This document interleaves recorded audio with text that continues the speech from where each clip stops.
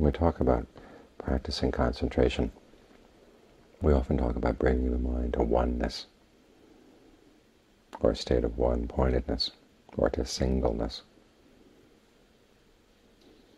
It's important that we understand what this means and how you do it. Because there are two ways of explaining the term ekagata, which they use in Pali. One is that the mind is at one point. Eka means one, arga means point or tip. But the question is, are you just aware of one point, or is there just sort of a focal point around which all the rest of your awareness develops? And the way you understand this determines the way you're going to be practicing. And John Lee often recommends that when you start out meditating, try to find one point and just really keep track of that one point. Don't pay attention to anything else. Like you're going to focus on the tip of the nose, stay right at the tip of the nose. You're going to focus in the middle of the head, stay right at the middle of the head. He has the image of sitting at the gate to a cattle pen and watching the cattle as they come in and as they go out. But don't go getting involved with the cattle in the pen, he says. That's first step. Or another image he has is of the post at the edge of the sea. The sea rises and the sea falls, but the post doesn't rise or fall along with the sea. In other words, you don't have to follow the breath into the body. It doesn't mean that you're not aware of the rest of the body, but simply that you're not paying attention to it. You let it be in the background.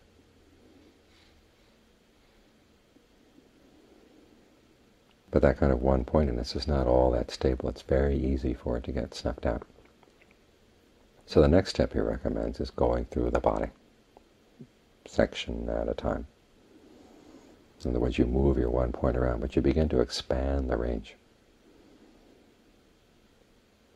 Focus on the abdomen or focus at the base of the neck, and then think of the breath going in various parts of the body in relationship to that. Like if you're focused on the back of the neck, think of the breath energy going down the spine.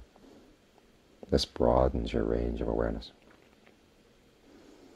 Or if you start at the navel, be aware of that area for a while, then move over to the right, over to the left, then up to the solar plexus. And start getting a sense of how that breath energy flows throughout the body. The purpose of all this is to give you a more solid foundation. One, and also to give you a real frame of reference when the breath gets more and more subtle, that gets really difficult to follow. If your range of awareness is too small, you lose track of the breath. If your range of awareness is larger, you don't.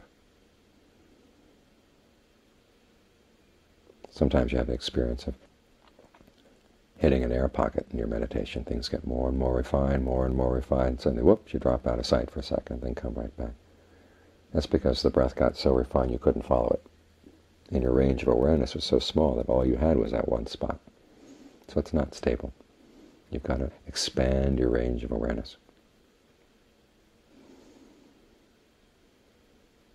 And as you work through all the various blockages in the body, you find that the body becomes a more comfortable place to stay. It's easier to settle down right here. When you've gone through the body as a whole several times and sort of opened up the roadblocks, there finally comes a point where you can just settle down. You don't have to move around anymore. And again, you return to the theme of the one-pointedness, or the one summit, the one tip of the mind. But at this point, it's not that you just stay right there. From that point, you let your awareness spread out to fill the whole body. There's one point where your focus is strongest, but the rest of the body is in your range. Your awareness covers the whole body. When they talk about concentration and talk about jhana, they talk about mahagata cittang. Not only is it one, but it's enlarged. And that's the most solid state of awareness you can develop, when there is a definite point where your awareness is focused, but it covers the whole body. This type of awareness is so solid that even if the breath stops, you're not lost. Even if you lose sense of the body, in other words, the shape of the body begins to get kind of fuzzy. And John Lee makes an analogy to drops of mist. There's just little sensations, but it lets you know that there is kind of a presence here. But it begins to get more and more amorphous. Well, if your range of awareness is broad, it's not knocked off by that. It doesn't lose its frame of reference. Because awareness at this point begins to take itself more and more as its object. In other words, this sense of being centered and yet broad begins to overwhelm the object, and you're more and more aware of the awareness, the quality of the awareness, the centeredness and breadth of the awareness. And you can take that as your object for a long period of time. The mind feels at ease when it's there. It feels strengthened, feels energized. Because it's not confined. It's not carrying much of anything around. It's just carrying its own, the efforts to keep it there. That's all it's really carrying at that point. So when we talk about singleness in the course of the meditation, it's not that you're trying to block out everything but the one point. It's there. You realize it's there. It's not that you block out awareness. It's such that in the beginning you don't focus on it. You don't pay attention to anything else but the one point. Then you move around and sort of clear up the blockages in the body as a way of giving yourself a foundation so that you can return eventually to that one-pointedness in a really solid way. And the concentration will last a lot longer. Otherwise you find there's a problem here in the body that distracts you, a problem there in the body that distracts you, a pain here, a blockage there. And you can't really settle down properly. It's like a dog lying down. It lies down, whoops, there's a rock. So it gets up and it scratches the rock away, then it lies down again. Oh, there's a root, so it scratches away at this, scratches away there. Finally gets a place where it can lie down comfortably. It's an image you can never use in Thailand. No one wants to be compared to a dog. But it's what the mind does. Or it's like lying down in a bed. You know, the famous story of the princess and the pea.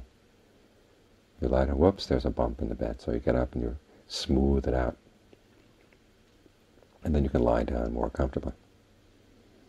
And develop this state of not only being at oneness, but also being enlarged. And that's the kind of concentration that can form a basis for insight. Because nothing is blocked out at that point.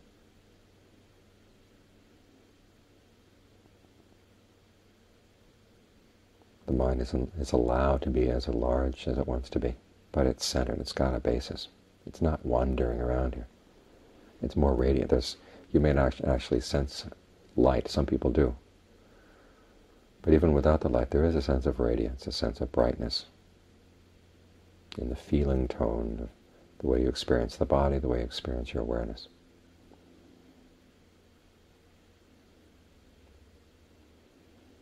And this forms the central factor of the path. Once the mind is in this state of awareness and supported by all the other elements in the path, right view, right resolve, right action, right speech, right effort, right mindfulness, it can do amazing things to your understanding of yourself, your understanding of the way the mind acts, the way it creates suffering for itself, the way it doesn't have to create suffering for itself. You relate to your own awareness in a different way. There's no sense that you're a stranger to yourself anymore. Because the sense of awareness really does feel healthy, strong. A pervasive sense of well-being.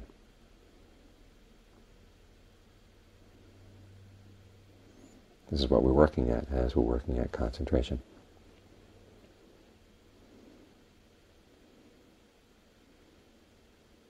It's good work. It's work in creating health for the mind, creating healthy circumstances for the mind, strengthening the mind. So whatever effort gets put into training or restraining the mind which doesn't want to settle into concentration, however difficult it may be, once the mind finally gets there and has a taste of the well-being that comes from being centered, the effort's more than repaid. And you realize that you've developed a really important skill.